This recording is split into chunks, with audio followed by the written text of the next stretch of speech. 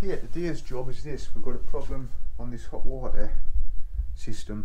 No hot water basically. This is a economy 7 setup.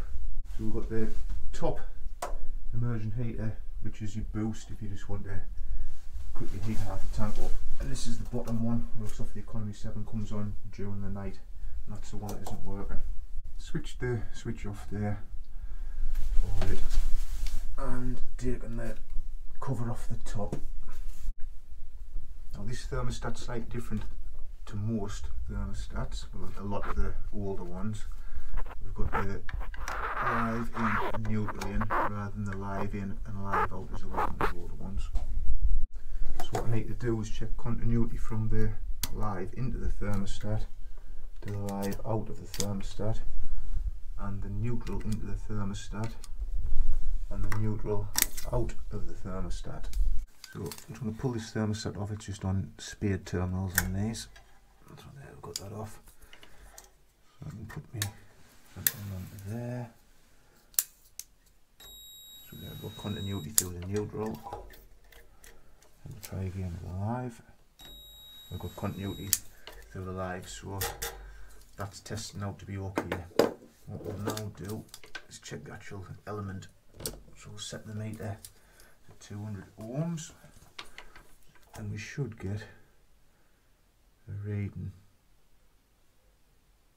Yeah, we've got 22 ohms, which is about right. So it looks like the heater element hasn't failed. So it looks like this little lot is actually working. Right, let's pop this back together. So I'm happy that that's all okay. Press that on.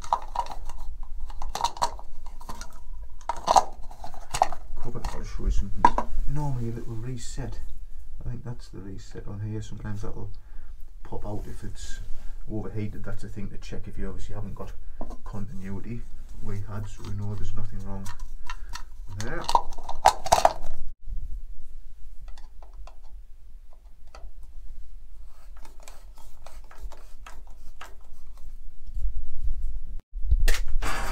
Right, so I'm in the plant room now. Here's all the fuse boards and everything. And if we look, the communal boiler switched off. Someone's gone around and turned all these storage heaters and things off, probably to save a little bit of energy, and switch the communal boiler off. So that is what the problem is. Turn these two switches back on. That's a control for the economy 7, sorry, the boost, so you can set it half hour, 1 hour or 2 hours, and that'll just supply power just purely to this top one to warm half the tank. I think I'll put that on now so to get a bit of hot water. And finally just reset back MCB, and that's it. That will be working now.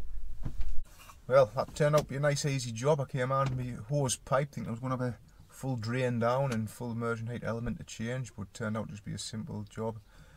The customer, she was a little bit embarrassed, to be honest, when I showed her what it was, because I've trailed about 45 miles down the road, but I told her it was no problem. It's happened before, she's not the first and she won't be the last, so it's one of those things, isn't it? Nice easy job for me. So anyway, thanks very much for watching and hope it's been useful, and see you all next time.